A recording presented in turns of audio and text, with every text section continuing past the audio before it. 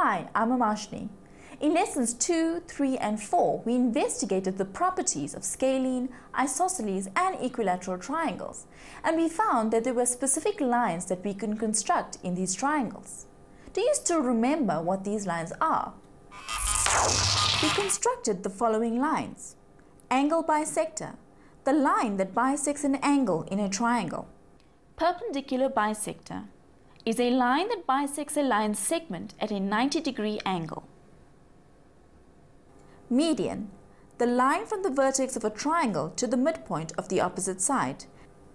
And altitude, a line segment from the vertex of a triangle drawn perpendicular to the opposite side or the line containing the opposite side.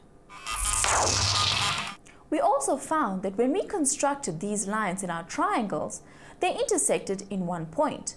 We call this point the point of concurrency. In today's lesson, we will be focusing on these points of concurrency. By the end of this lesson, you should be able to explain the terms orthocentre, centroid, incentre, and circumcentre. Let's start off today's lesson by reminding ourselves of how we defined concurrency. Here are a few graphics to refresh our memories.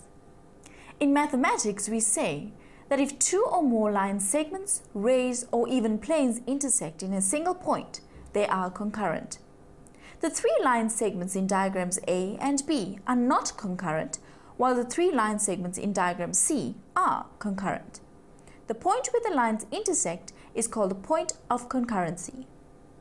What I would like to show you today is that the point of concurrency of medians, angle bisectors, perpendicular bisectors, and altitudes each have a specific name. And in our triangle, some of these points of concurrency serve a specific purpose. Let's have a look at our altitude first. Here's our graphic of the two scalene triangles we used in lesson 2. Do you remember that in triangle ABC, we had to construct altitudes, and to do this, we had to extend line segment CA to this point and line segment BA to this point. We also noticed that the points where these altitudes intersect is a point on the outside of the triangle. But in triangle DEF, we find that the altitudes intersect on the inside of the triangle. The point of concurrency for altitudes is called the orthocentre. This name comes from the Greek word orthos, that means straight or upright or right. So the term orthocentre literally means the center of the straights or uprights. You should agree that this is quite a fitting name, as we know that an altitude is a line segment drawn from the vertex of a triangle and that it is perpendicular or at a 90-degree angle to the opposite side. The next point of concurrency we will focus on is a point of concurrency for medians. Let's refer back to our diagram that we drew in lesson 2. To construct medians in each of these triangles, we first found the midpoints of each of these sides. We then drew a line from the vertex to the midpoint of these sides. The point of concurrency of medians also has a specific name.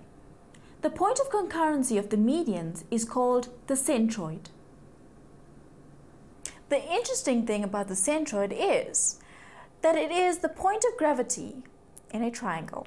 So, if you wanted to construct a mobile to entertain a new baby brother or sister, and you wanted the triangles to hang parallel to the ground, you would punch a hole through the centroid to spread the weight of the triangle evenly. Next, we will investigate the angle bisectors. Remember, in lesson 2, we constructed the angle bisectors in the obtuse angle triangle as well as the acute angle triangle. Do you remember that angle bisectors divide angled into two equal parts? Do you see that here the angle bisectors intersect at point G. If we look at the acute angle triangle DEF, we see that the angle bisectors also intersect at one point here, which is H. The point of concurrency of the angle bisectors is called the incentre. The incentre of a triangle has a very special property that I would like to show you. For this exercise, we will need a pair of compasses. Let's go back to our diagram. If you take your pair of compasses and measure the distance from the incentre to the side, what do you notice? Can you see that the incentre is equidistant to the sides?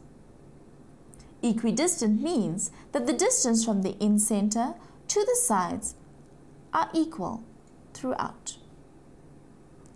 What this means is that if we set this length as a radius, we should be able to draw a circle on the inside of the triangle, like this.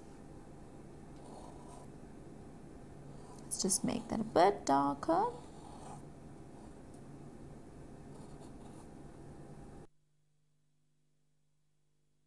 Can you think of an example of where we can apply this knowledge practically? What about this problem? If you have a piece of land that looks like this, and you have an existing vegetable garden here, how would you add another circular patch of carrots as large as possible but also attached to your current garden? Why don't you think about this for a while? Do you think your knowledge of the incentre and its relationship to a circle can help us with this problem? Can you see that if we construct a triangle here and find the incentre of the triangle, you would be able to make a new patch to the specifications given? Isn't it interesting that geometry can also be applied to our everyday lives? We have already explained the terms orthocentre, centroid, and incentre. Now it is time to look at the circumcentre. Now, which of the lines that we have constructed in lesson 2 do we still have to look at? Yes, perpendicular bisectors. Perpendicular bisector is a line that bisects a line segment at a 90-degree angle. A line segment can have many bisectors and many lines that are drawn perpendicular to it. However, each line segment on a plane can only have one line that bisects at 90 degrees. So let's go back to our diagram where we drew perpendicular bisectors. In the obtuse angle triangle ABC, we find that the perpendicular bisectors intersect at point I. In the acute angle triangle DEF, we find that the perpendicular bisectors intersect at point J. You should be able to predict what these points of concurrency are called.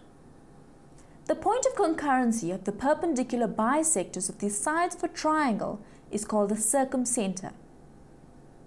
The circumcentre also has a specific property, just like the incentre. Let's go back to our diagram to find out what it is.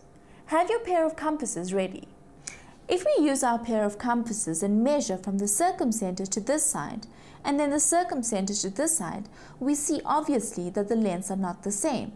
But look what happens if we measure from the circumcentre to one of the vertices, and to this vertex, and to this vertex.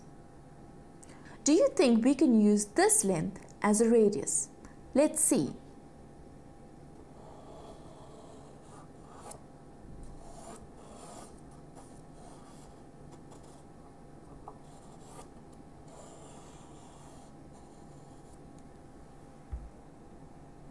Do you see that the circle goes through all the vertices and is drawn around the triangle?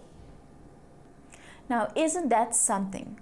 Let's recap what we learned today. We can summarize the lines and the points of concurrency that can be drawn in a triangle. The point of concurrency of the altitudes is called the orthocentre. The point of concurrency of the medians is called the centroid. The point of concurrency of the angle bisectors is called the incentre. The point of concurrency of the perpendicular bisectors is called the circumcentre. I trust that you have found today's lesson very useful and hope that you're beginning to understand that geometrical shapes have specific relationships with each other that help us study them.